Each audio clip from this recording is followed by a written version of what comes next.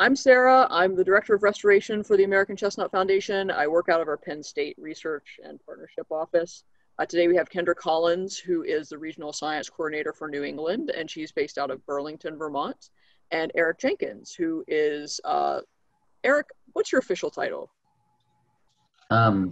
Tree breeding coordinator. Tree breeding coordinator at our Meadowview Research Farms. And you're joining us today from Tennessee? No, I'm at Meadowview. Oh, you are at Meadowview. You're at the offices of Meadowview. All right, Yeah. cool. Well, the Virginia. internet is the internet is stable enough, so that's awesome. Yeah, I can see you and hear you pretty well. Okay, wonderful. Well, I'm going to turn my screen and my my screen off and my mute on. And Kendra, take it away. All right. Let me see if I can share the right screen here.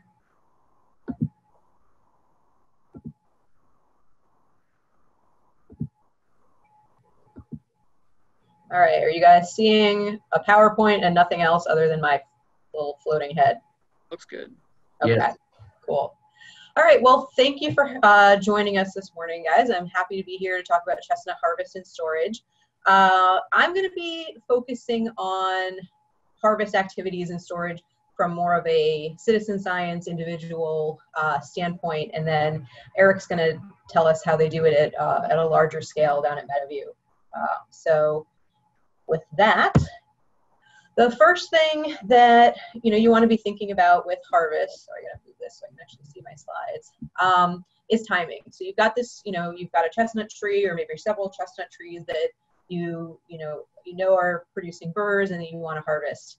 Timing is fairly consistent across the range. Obviously, it's going to be a little earlier in the south, a little later in the north, but it doesn't seem that there's as much variation in harvest timing as there is in, say, pollination or flower development timing. And some of that also may be that pollination, if you're going to be doing controlled crosses, flower development is really critical to time properly. Harvest is a little bit more loosey-goosey, which is kind of nice. So usually end of September, beginning of October, give or take. If you've got some cold nights, that can push things a little bit faster. If you are having a warm fall, things might go a little slower. I think moisture, if it's been dry, it seems like that can kind of push things a little faster as well. Timing for harvest is important mostly because of wildlife pressure. It's not so much getting the nuts off of the tree at the perfect time. It's that you want the nuts and you don't want the squirrels or the blue jays or anything else to get them. So the two things that I typically look for in terms of picking timing are for any infertile burrs to either begin browning, opening, or dropping. As most of you are probably aware, chestnut doesn't pollinate itself. So if you have a tree that wasn't pollinated, everything's not going to be, none of the burrs will be fertile. But even an open pollinated tree often will have a few burrs here and there that didn't get pollinated. And so those may turn brown and start falling usually about a week or two. I think typically about 2 weeks before any of the fertile burrs are ready. The other thing is chestnut burrs, for all of their spiky unfriendliness, do open on their own, and they form two seams that open the burr into like 4 parts. And you'll start to see those seams form. The burrs may actually kind of start to cleave a little bit at one end, or the seam may actually even start to open a little bit so you can kind of peek in there and see what's going on. And so if you see any of that happening, the burr starts looking a little bit different in shape, that's a good indication that it might be time to think about getting out there to harvest. You can absolutely harvest burrs before they are fully ripe. In fact, I generally recommend that you do that if you want to get the nuts. Just like you can harvest a green tomato and ripen it on your windowsill, you can definitely allow the nuts to ripen inside the burrs. You just store them somewhere relatively safe and away from wildlife. And finally, you want to make sure you harvest off the tree if at all possible. This is, in part so that you get the nuts and you know which tree they came from, but also when you harvest off the ground, you can really open yourself up to a lot of issues with mold. And we'll talk more about that when we talk about storage, but there's several places in the process of harvest and storage where you can either open yourself up to issues or try to head them off at the pass. And it's a lot easier to store chestnuts without mold. And once you have it, it's hard to get rid of. So anything you can do to prevent that is really helpful. As far as how to get at the burrs, they're up on a tree. So there's a lot of ways that people can do this. You know, the simplest, easiest, just grab and go kind of way to harvest, especially if your trees aren't too big, is to harvest from the ground with a pole pruner or some other long-handled tool. I like a pole pruner because you can, you know, they're extendable. You can snip off branch tips if they have a lot of burrs on them. If they have a saw attachment, you can use that saw to just kind of like flick the burrs off, and then, you know, hopefully you have a partner in crime that can scamper around and pick them up so they're not staying on the ground for too long, and you make sure you track which tree they came from. But, you know, folks can use painter's poles with a, you know, seen folks do that with a homemade hook on the end made out of like a coat hanger. So there's many ways to use a long-handled implement. If you got a big tree to work with for volunteers, I typically recommend a bucket truck if at all possible. The electric utilities are often really willing to donate their services, especially where harvest is typically pretty quick. And what's nice about that is not only do you get a bucket truck often for free, you also get an operator that knows what the heck they're doing. I usually, if I'm going up in a bucket truck that a utility is donating, you know, I usually have them steer me around. I just yell and point to where I want to go, and, you know, they can thread a needle with those things. They're really good at it. And then I'm not the one jerking around the controls that I use once a year and taking a ride that I don't want. Tree services can also be willing to donate their service. They're often a little bit more in it for, you know, to make money. It's their business. So they may or may not be willing to donate their time, but they certainly have the resources and ability to get you up in a tree or to get up there themselves if you can tell them what to do. You can certainly rent a lift. That can be expensive and a little bit time consuming to move around and set up, but it's certainly an option if you can't track down a bucket truck. You could work with a tree climber. We've done that several times. You know, if you're going to work with a tree climber, I would recommend getting someone who's either a professional or at least professionally trained. You don't want them to get hurt, and you don't want the tree to get hurt. So, you know, and obviously you're going to use a tree climber on a big tree. You're not going to put them up in a little teeny orchard tree. And finally, I hesitated to even mention ladders because we haven't had a ton of accidents with ladders, but when we have, they've been pretty bad. So I know some of you are going to use ladders, so I figure it's worth mentioning. Please, please, please be careful. Just be careful with ladders. Make sure that you, you know, feel comfortable using one. You know how to use one safely, how to set it up safely on uneven terrain. Pay attention, have a spotter, and just, again, be careful. It's really easy to get up to the top and get engrossed in what you're doing and not necessarily remember that you're 15 feet in the air, but you are. So that's it on ladders. Be careful. So once you get all these burrs off the tree, the next step is shucking. And we'll talk a little bit about, I think I got a couple of slides on shucking. So, you know, if you've harvested your burrs before they're ripe, you're going to want to store them somewhere safe where they can finish ripening. And by safe, I mean somewhere that they're not going to just be, you know, a banquet for whatever the local wildlife is. So, you know, don't put them in your woodshed, but, you know, your basement, your garage, sunroom, something like that is a good place to keep them.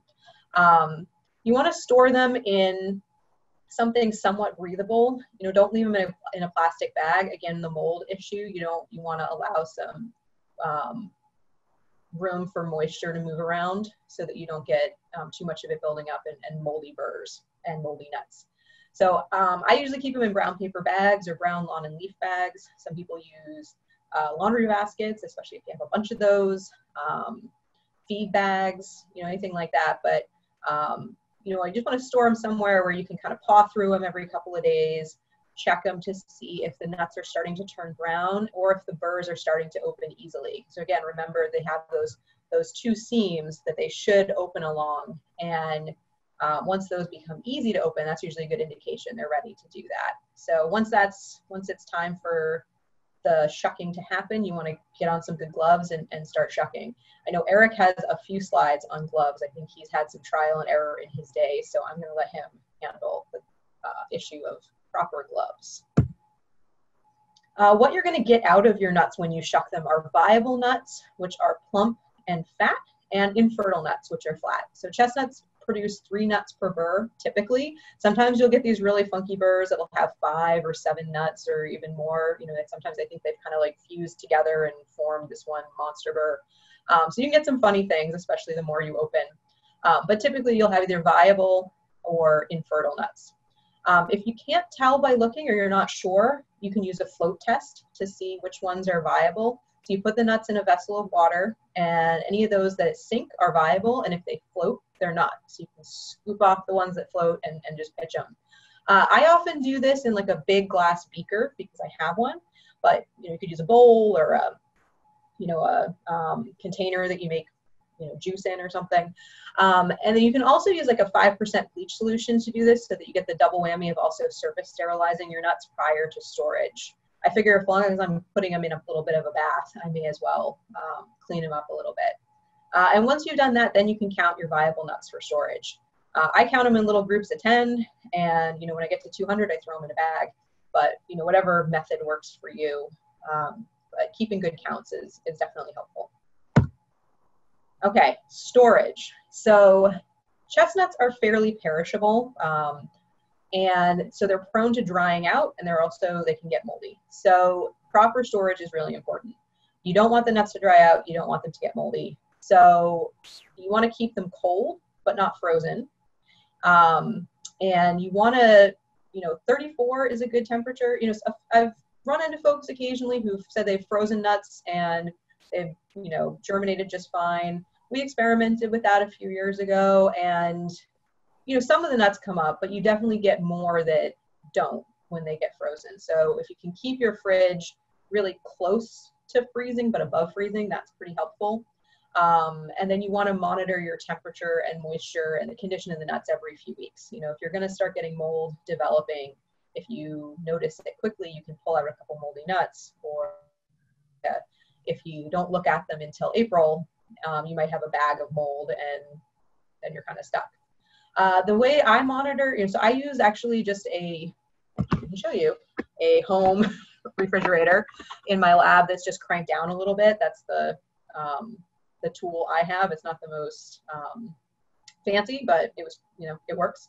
And then I have several thermometers in there that I can check. So every time I open the fridge, I can kind of keep an eye on where the temperature's at. We also, some of us have started using these Kestrel drop sensors, which are kind of neat. They are Bluetooth enabled, so you can download temperature and relative humidity, at least for the ones that I have. I think you can get them that just do temperature, or that even take additional metrics, but you can just download those onto your phone or your computer, and they'll take temperature readings as often as you want them to. So those are kind of neat, and that's a nice way to see what fluctuation you're getting in your refrigerator. We even use them when we've shipped seeds or shipped fungal plates to see what kind of temperatures they're encountering in shipment.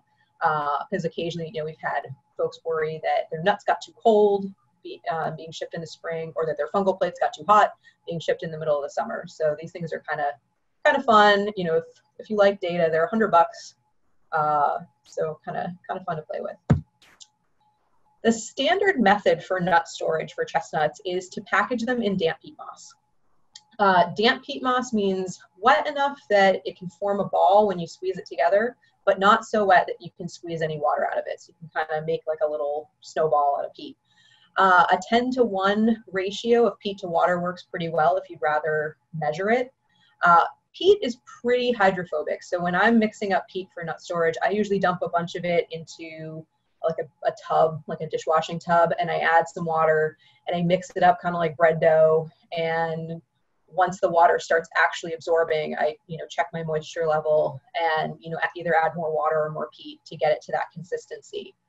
The nice thing with peat is that it's acidic and pretty antifungal, so it helps prevent rot and other fungal issues, but it also keeps the nuts moist so they don't dry out. So you can fill a Ziploc with your damp peat and the nuts. You just want to kind of mix them all in there, make sure the nuts have a good amount of peat surrounding them.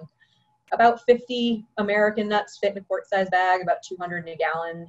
If you're working with big honkin' Chinese nuts, you're going to use less per bag, but it's kind of a general rule of thumb.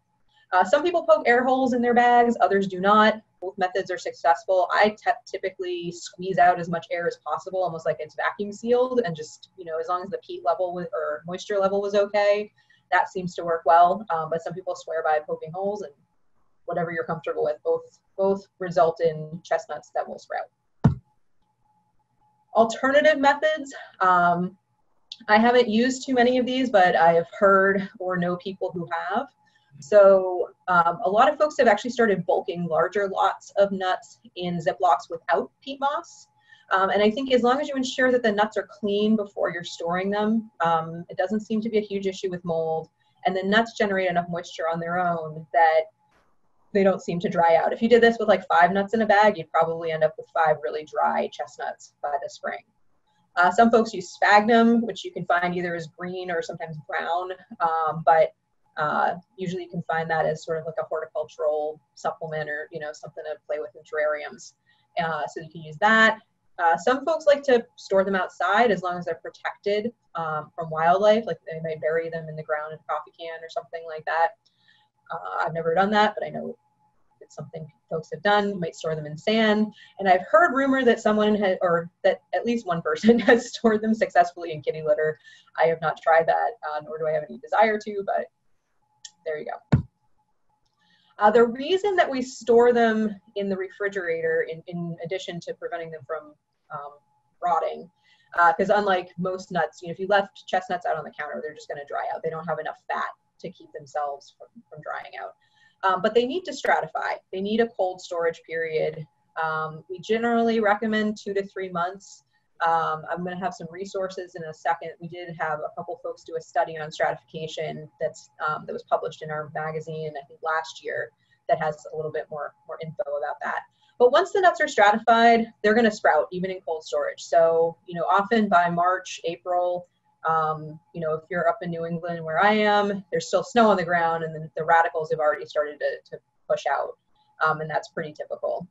Once the radicals have emerged, you just want to try not to shift the nuts too much in storage because they sense gravity and they'll grow down.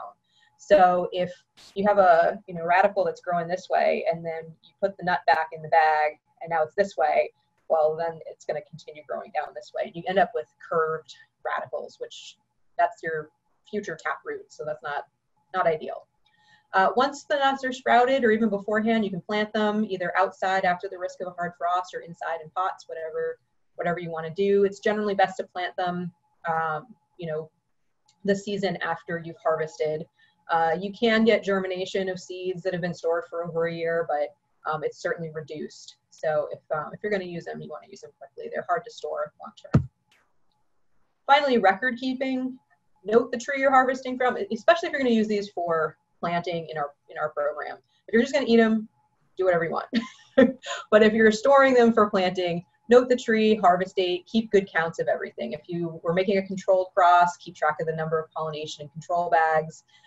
Either way, you want to count how many burrs you got off the tree, how many fertile nuts, and if you harvested multiple trees, keep all of those harvests separate and labeled so that you know what you've got when you get back to your house or your facility where you're going to be sorting through everything. This is a recording form that we've used for an awfully long time. It still holds up. I send this out to folks. If you need a reporting form, let me know. I'm happy to send this. It collects a lot of the same information that we record in our database. And this picture at the bottom here is just showing your pile of fertile nuts versus infertile nuts, just to give you another view of what that looks like. Finally, some resources, and I'm going to stop yapping and let Eric take over. We've got a good fact sheet on harvest and storage on our website. And then there are several articles. These are all going to be posted on the Chestnut Chat webpage. I think Sharon, I'm not sure if Sharon has them up already, but if she doesn't yet, she will by the time the video goes up. There. Awesome. These are already on the website. Go look. Yeah. So there's an article from 2 years ago on harvesting and storage. There's an article from several years ago where Sarah and I tried different sterilization or cleaning methods to see if we could kill chestnuts by putting them even in full strength bleach or full strength hydrogen peroxide. We didn't kill anything. It still germinated. I'm still a little hesitant to recommend it, but we didn't kill anything. There's an article on seed stratification, and I didn't cover weevils, but they are certainly a thing. They don't typically impact germination success. Even if you've got a whole bunch of weevil holes, typically your nuts are going to sprout just fine. But if you're going to eat them, they can be kind of gross. So get an article on that as well. So with that, I'm going to pull up Eric's presentation. And Eric, you just let me know when you want me to forward this for you. Eric is dealing with worse internet than I am today, so I'm going to be his helper. Thank you, Kendra. There you go. Ah, okay. Well, I will start out here. Kendra mentioned that sometimes people use mechanical lifts other than ladders or bucket trucks. So we've been using these types of lifts that are shown here for about since I started about 6 years ago, and we had been renting them, but we finally bought one a few years ago. But we still, if we have a big harvest, we'll use the one we already have, and then we'll rent another one, and they're practically identical.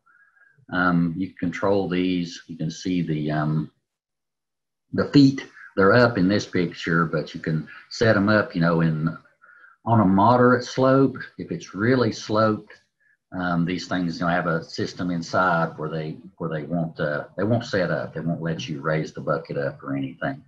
But if it's just a slight slope, you can still set these up and use them, and they're a lot safer than ladders anyway. Next slide, please, Kendra.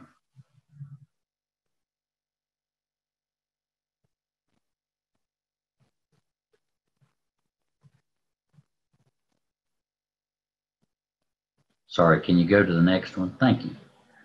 Okay, this is like our system of harvesting. We use these. No, back to the other one, please. The second one. There we go. It's our original system of harvesting. No, to the second slide, please. Thank you. We just kind of strap the bag in the second slide, please. That one. Stop. So we just would just put the bag inside the bucket, and there'd be people inside, and we would just harvest the nuts that way and drop them down into these mesh bags. Usually refer to them as onion bags, and that became kind of an aggravation. So because the nuts fall down in the bucket, so we had our research technician Brandon come up with a better idea for harvesting the nuts. So go to the third slide, please, Kendra. So what he did was he cut the bottom out of like just a regular 5-gallon bucket, and we built this apparatus here. So the bottom's out of that bucket, and it's got hooks on the side where we can hang the bag, and we just hang it on the outside of the bucket. Go to the next slide, please. We just hook that onion bag right there on the side of that bucket, where when you drop the nuts down inside the bucket, they just go down in the bag, and it's hanging outside the bucket, so the people in the bucket, they have more room to move around. Next, please. Next slide, please. So I'll just step back and show how it works there. So you can just drop the nuts down in there, and then when you get done, see, there it is from the top. Just drop them down in there. They catch in the bag, and it makes it a lot easier. It seems like a small thing, but it's made it a lot more convenient, and just kind of reduces your stress level when you're harvesting. You don't feel like you're dropping them on the ground or anything. And when you get done, you just take it off the bottom, tie it up, and then you write the tree number and the date on the white part of the bag, and then you're done with that tree, hopefully. Next, please.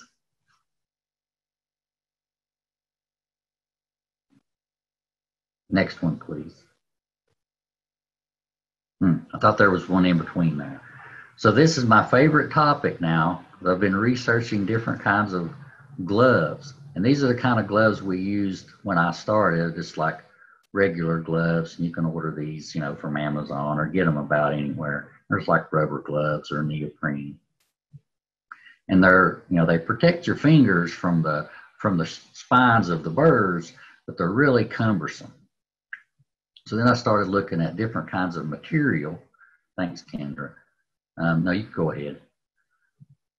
I started looking at different kinds of material, and I found out that nitrile is more puncture resistant than other types of rubber or plastic material or whatever. So I got these type of gloves which are coated with nitrile. You can order these off Amazon too, or sometimes you can find them, but I ordered these off the internet. And they're thinner, but they're more impenetrable. The blue ones there, yes. And so we can use these, like use them to when you open the burrs or when you're harvesting the burrs. Yes, and I see somebody mention latex. These are not latex or nitrile.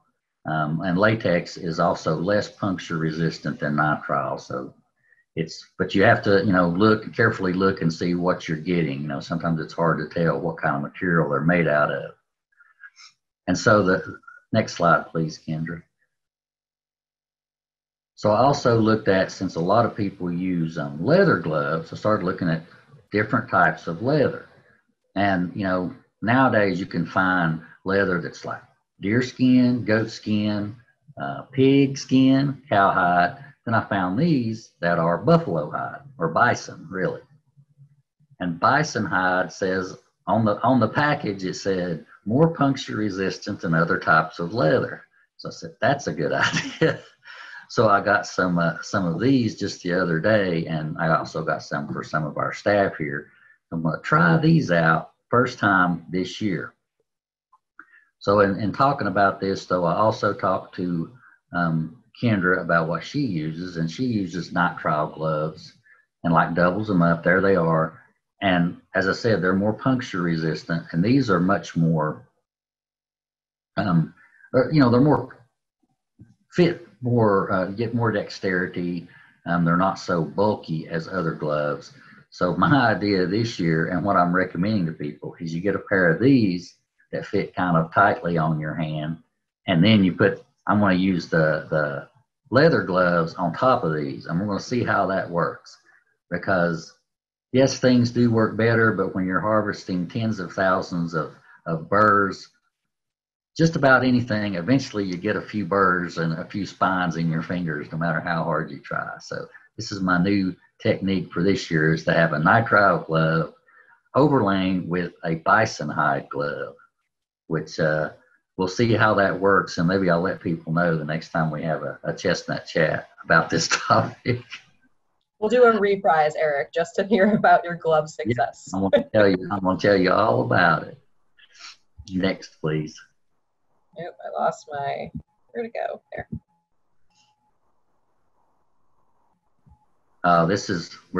We're up in the tree, we're up in the bucket. You can see the corner of it down there at the lower right hand. This is Dan McKinnon. He is the director of farm operations here. And we're just harvesting out of the top of the tree. And as Kendra said, we try to get into the harvesting nuts before they fall off. We wait until you start seeing that seam split.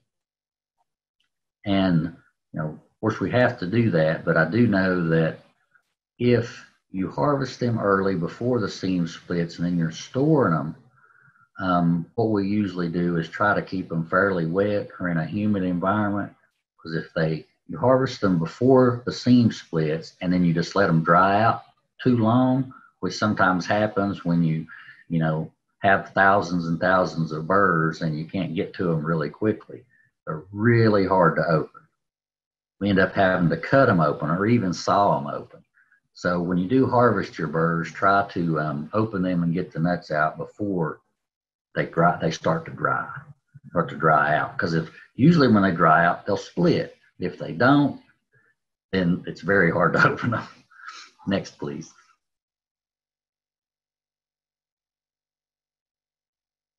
You can go to the next one. Thanks. This is just when we harvest them, we just throw them in the back of the truck and haul them back. As we said, we label the tree number. You want to keep very close track of that, because we use them in different research and things like that. And you want to know which tree they came from, and then we just put the date, so we can try to open them, shuck them, usually within 48 hours of harvest, as I said, so they don't get too much chance to dry out. Next, please.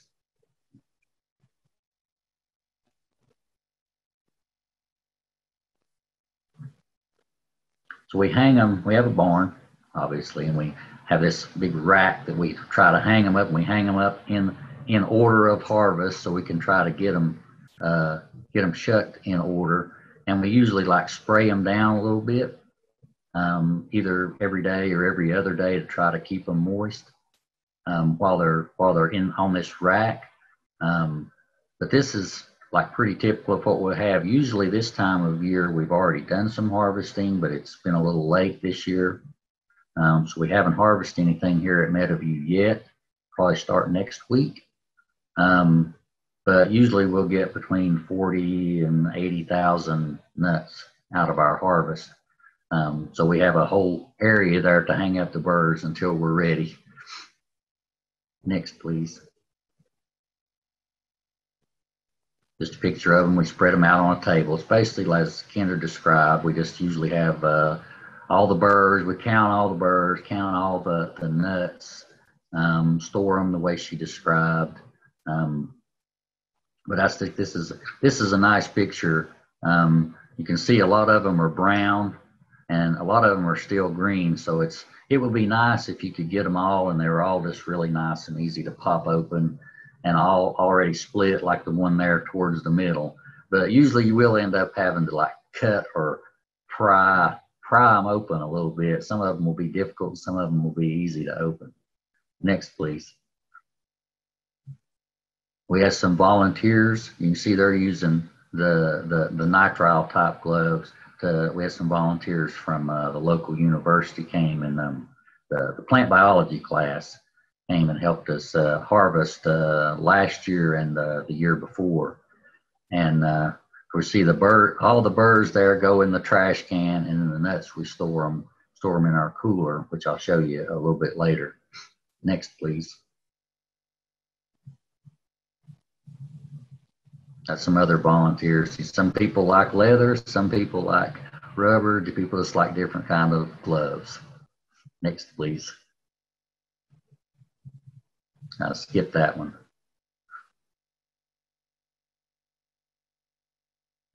This is our outdoor cooler, and we purchased this probably about 4 or 5 years ago.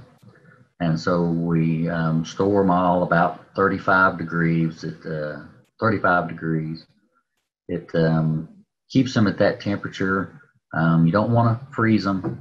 From personal experience, if you do freeze them, a lot of them will still germinate, but you just get lesser germination rates. Like usually it's around 90%. If you freeze them, it might be to 60 or 70% on average. If you freeze them for a long period of time, if they're just frozen for a day or two or something, and then they're kept at above freezing for most of the winter, they'll be fine. But if you keep them frozen for a long, all the way through the winter, or you kept them in your freezer like all winter, probably you would have very low germination. Next, please. It's just the inside of the cooler, and we have little labels on the bottom. See, one of them says W3. That means that is from block 3 on the Wagner farm. So we keep them stored in there by the different parts of the farm that they come from. That way we can keep track of what we have, and if people want like open pollinated nuts from a certain farm, we can know which one they want. It just makes it convenient, to find stuff. And then if we have control pollinated stuff, I put that on the shelves in the back.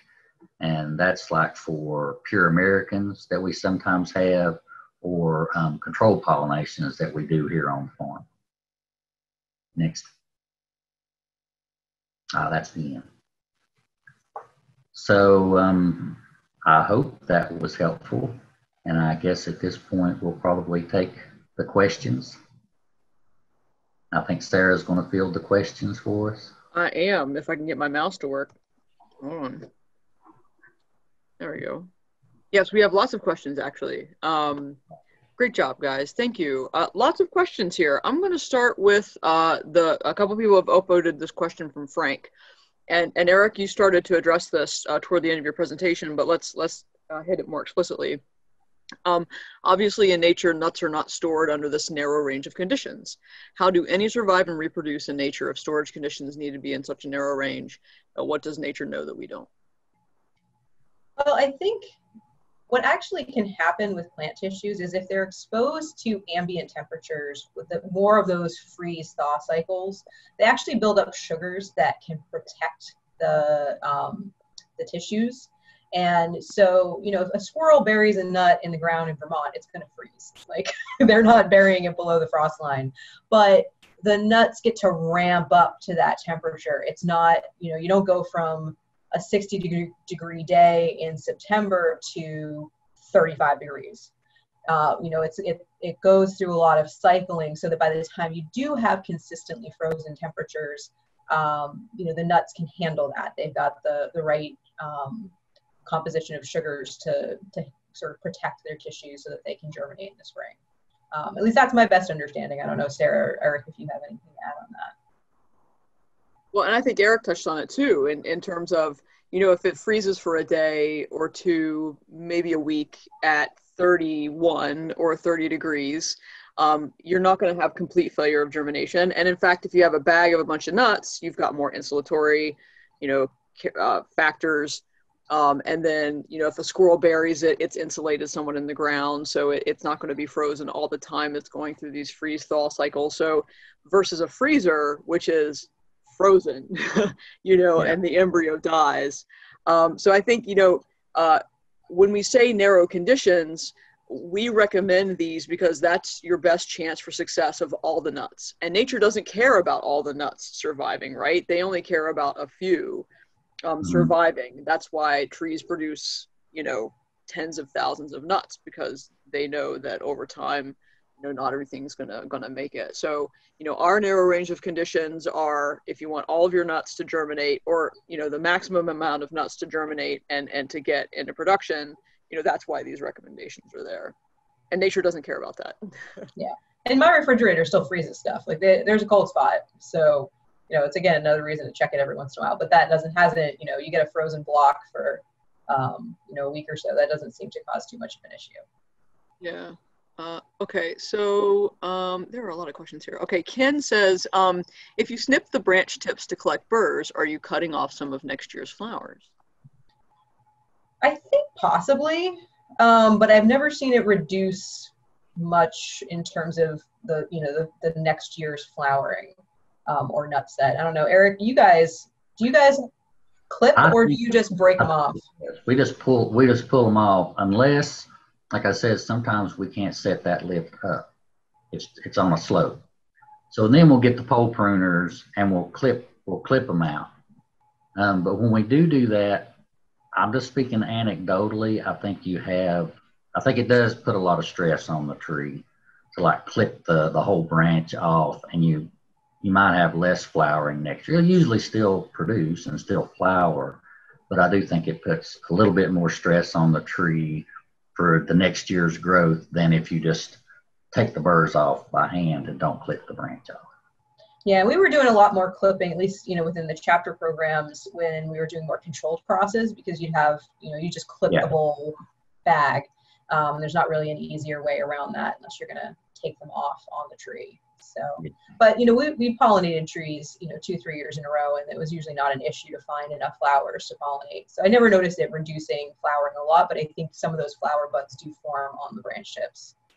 I don't think it's worth worrying about too much. If you have to go to a hassle of renting a lift, I would just use the pole pruner, because the reason we ended up buying a lift is because every year it got more and more expensive to rent one. You know, like $500 more every year. It's like everything else. It goes up faster than our donation. The price of thing goes up faster than our donation level increases. So we ended up just purchasing one, and mostly we try not to rent one because they are getting so expensive. It may be better in some other places, or if you know somebody that has one, that's always nice too. Well, talking about the towable lifts, Brad, I have a couple questions, one from Brad and one from ML Allen. So, Eric, talking about that box and bucket setup that Brandon made, does that apparatus change the weight differential on the crane, or do you have to worry about that? I hadn't really thought about that question. I do know that sometimes if you're in an area And if you extend the bucket way out, it can extend out 50 feet, it'll start beeping at you and it'll stop you as soon as you start, getting into the danger zone. It's got all kinds of safety features mixed in with it. So if it starts beeping at you, you just retract the bucket. So I'm thinking if the weight differential is off, it probably wouldn't even let you raise the bucket up to begin with, because it has so many features in it. We've never had a problem with it. We've been using it for the last couple of years. Good. I had a couple questions about how early can you harvest? So someone says, how early can you harvest? And then also Jack says, I collected about 24 green burrs off a tree. They're fairly large. If they're infertile, will the burrs still open up? Well, as far as how early, I mean, I don't know. I mean, don't harvest them in August, probably. I think just, what I usually do is if I'm harvesting early is I just try to crack into one of them and just see what it looks like. But, in my experience, as long as they don't dry out, like Eric said, I store harvested burrs in a walk-in cooler. I usually throw a few apples in with them just so there's a little ethylene. I don't know if it actually helps, but it makes me feel like I'm doing something. And they don't dry out in a cooler. They also ripen really slowly because it's cold. But it's the most secure place where I have enough space to store stuff. But in my experience, they'll ripen as long as they're still inside the burr. So, I think you harvested now, I would just let them go and, don't let them dry out, cross your fingers. Open them and they're white. I'm sure Kendra is saying, they'll be white the nuts will be white or light colored.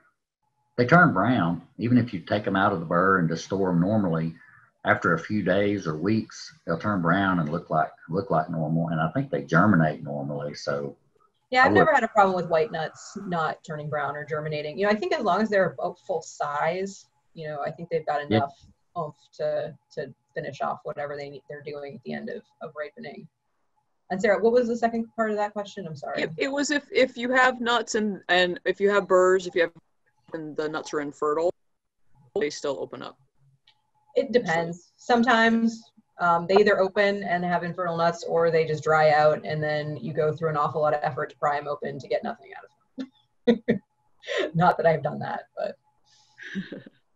And then a couple of questions about timing. So I think some folks are pulling burrs off now. So for example, in California, I think that they're harvesting stuff now. I think in Ohio, they're waiting till next week, which is what Eric, I think you said, is about the same here in PA, probably next week. Earlier. I know Tom's already pulled. In the South, I guess it would be about an hour earlier. So south of here, we're in Virginia. And usually it seemed like almost every year we start harvesting about September 10th. I don't know if that's coincidental or not, but this year it's later than usual. Tom was pulling stuff off in Northern Virginia, but they were all tight still, I think, and white, but he was trying to get them off so, you can do it.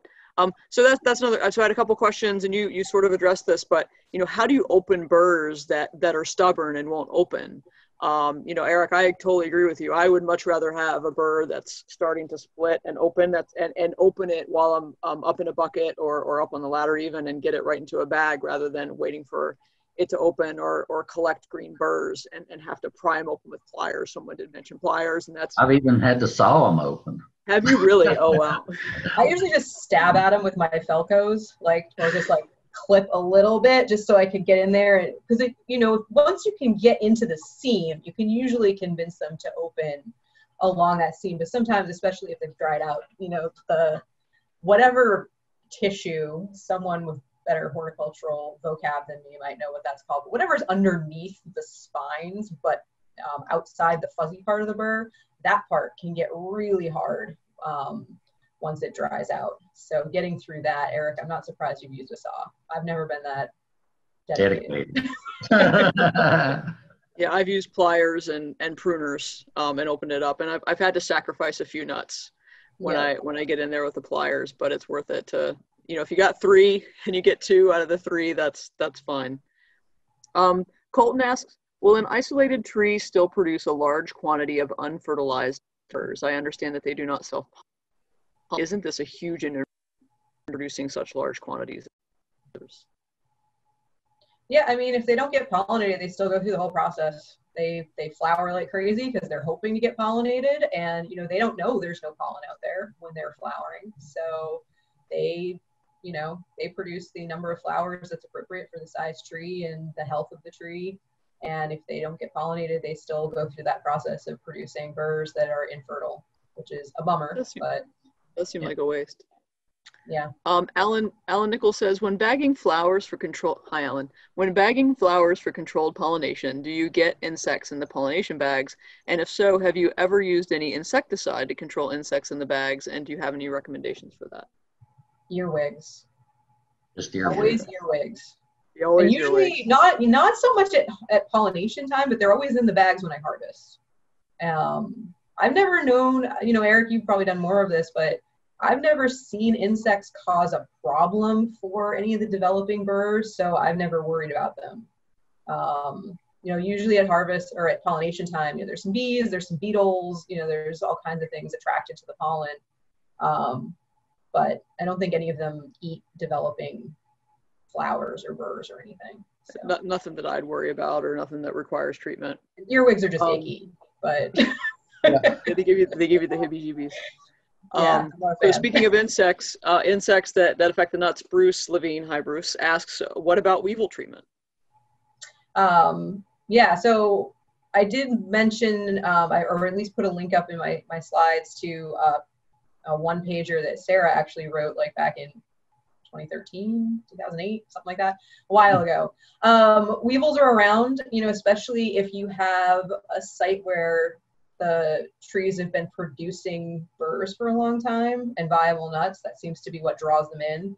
And their life cycle, you know, they lay their eggs in the developing flower, which becomes the burr, and then the weevil little larva chews its way out of the nut and into the soil in the fall and overwinters. And so you get this sort of cyclical thing that doesn't go away.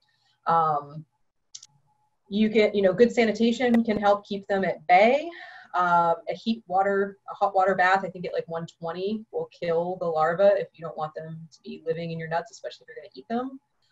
But I haven't seen that they really cause an issue for germination. You know, Eric, you guys have a pretty healthy weevil population. Do you guys treat your seeds? No, but they do crawl out when they get cold. If you put them in, you know, you'll find a bag and it'll have is usually full of them. Yeah, if you have like a turtle or something, or a pet frog or something, I guess you could feed them to them. But I do notice that they crawl. they crawl out when it gets down, you know, to the temperature that we store them at, which is about 34 degrees. They just seem to want to get out and try and find a warmer climate to live in. But I don't think they affect the germination that much. If you do have a weed. Yeah, Harmony Dalglish published a paper, and maybe we can put that up on the website that showed, what's that? Oh, that's a good one. Yeah, she showed that there was some decrease in germination based on weevil infestation. I haven't noticed a significant decrease. It might a little bit, but I haven't noticed a significant issue, except in really old Asiatic plantations. So there's a 100-plus-year-old Japanese plantation at Hershey Cemetery in Central PA, and those nuts are mush because there are like 100 weevils in them, and the nuts are, you know, huge because Japanese nuts are huge. So, you know, if you have a huge weevil infestation, it's going to be a problem, but you know, no amount of heat treating is going to solve that. Yeah, I have heard guinea fowl will eat them too. Yeah, so they will. You know, if you're trying to manage for them, you know, you can get some critters to help eat the bugs. And so Bruce has made a couple comments, which I appreciate. So Bruce says weevils are edible, which is true if you're into that sort of thing, and some people are. I'm not. Well, even if you heat treat them, you're still going to eat them. I mean, they're in there. And then Bruce also mentions, as a pathologist himself, some nut rotting fungi like trichoderma grow on the burrs. So if you see mold on a burr, don't harvest it. If you see a green burr that has brown or black streaks of dead spines, that's a sign of fungus inside the burr. So thanks, Bruce. Richard Kramer asks, for two trees to pollinate, do both trees need to be mature? They just need to be flowering. Some trees flower at like 2 years of age, and some trees won't flower until they're 15 or 20. It's, I think, more an issue of if they're getting enough light, if they're, you know, happy or stressed out. Stressed out trees will flower earlier. But you need at least one of them to have female flowers and the other one to have male flowers. I mean, they produce both on the same tree, but sometimes they'll produce male flowers for a few years before they make very many females. ML asks, Bruce, is trichoderma a beneficial fungus and good to have on seed? So Bruce, I don't know, but maybe you can address that, but I doubt it. I'm gonna say probably not. Brad Price asks, Eric, can you do this one? Is that towable lift at all maneuverable or positionable by two people if you unhooked it from the hitch, or is it basically only movable with a vehicle or a tractor? Yeah, you have to have a vehicle. We pulled it behind our truck, and not with the tractor, but usually we have a tractor, so we use the tractor to move it. But yeah, it's not. You can't drag it around with two people, even on flat ground. You'll end up hurting your back pretty bad, yeah. Probably.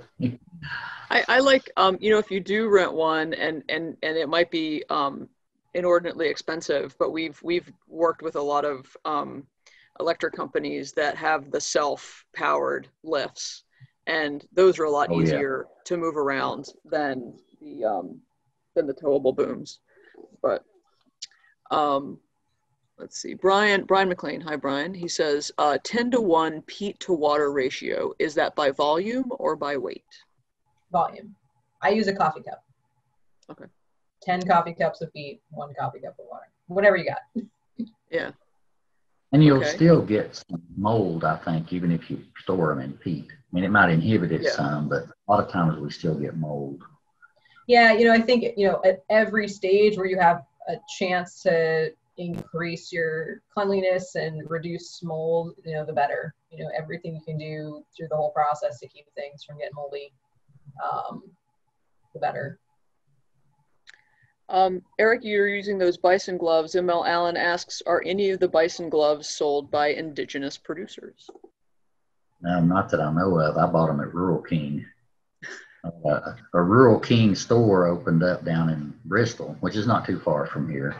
And I hadn't been there before. I just happened to see them.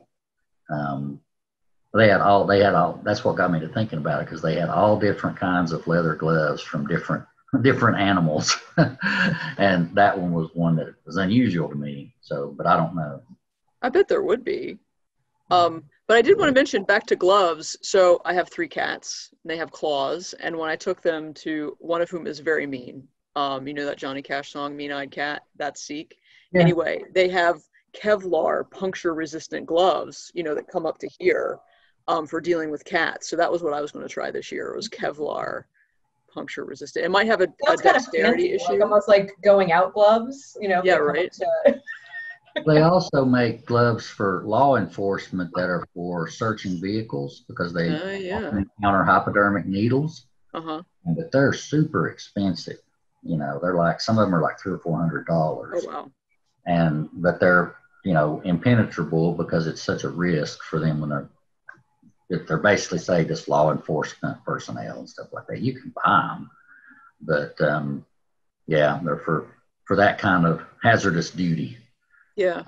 So lots of options out there. So Bruce got back to us in the chat. He says, no, trichoderma may suppress other fungi, but it also greatly reduces germination on infected trees. So not useful to have on burrs.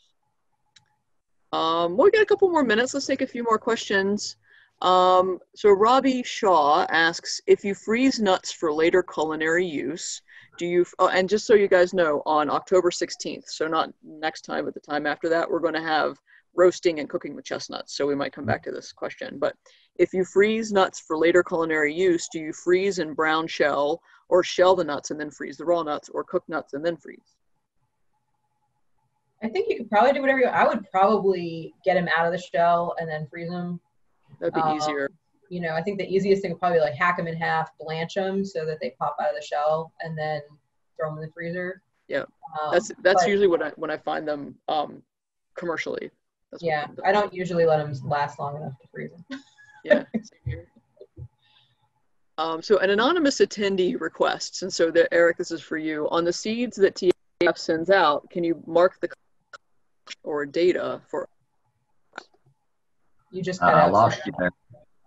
You cut out on me. Can you put the collection data on the bags for the seeds that we send out?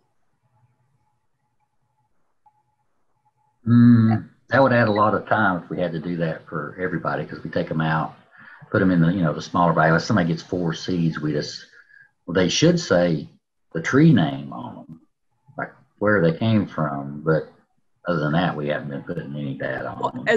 As long as you have the tree name, the tree code, and the year. Yeah. Yeah. So if you, as a person who receives the nuts, if you have the tree code and the year that you got it, we can look all that information up for you. But yeah, I think it would be too much to be able to put on all the bags. Like if you, so I don't know what kind of information you're wanting beyond the tree code, like the date or something. That's what it sounds like. But yeah, no, that's what I'm thinking. But I think this person should get back in touch with us about what they're after. Okay. All right. Frank, hi Frank. Most nuts in forest get buried in leaf litter. How effective is this in controlling the temperature of nuts over the winter? Are there other effects of leaf litter?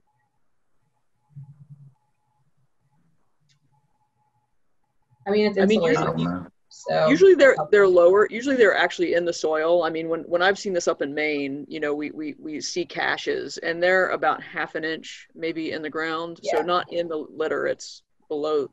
Yeah, they're usually in the ground because the blue jays like peck them in too, and they're because they're really good. I think squirrels and blue jays are probably the best planters. So it's certainly going to provide some insulation. The snow provides some insulation, and again, I think just experiencing ambient temperatures, they're not as susceptible to hard freeze if they get ramped up. So Jay, hi Jay. He asks, should you put them in the cold sooner than 2 to 3 months prior to planting? I don't know what that means. Should you put them in the cold sooner than 2 to 3 months prior to planting? Jay, can you? I'm not quite sure what that means either, but I think you want to follow. The whole thing with stratification is if they did fall off the tree, they're getting exposed to cold temperatures over the winter. So you don't want to stratify them before they're ripe, but once they're ripe, you can start stratifying them. Yeah. If you don't do it, if you just leave them out at room temperature, they're probably going to dry out. So I would still get them into cold storage just because of that lack of fat in the nut. Maybe that means how long you have to. Oh, sorry, Eric.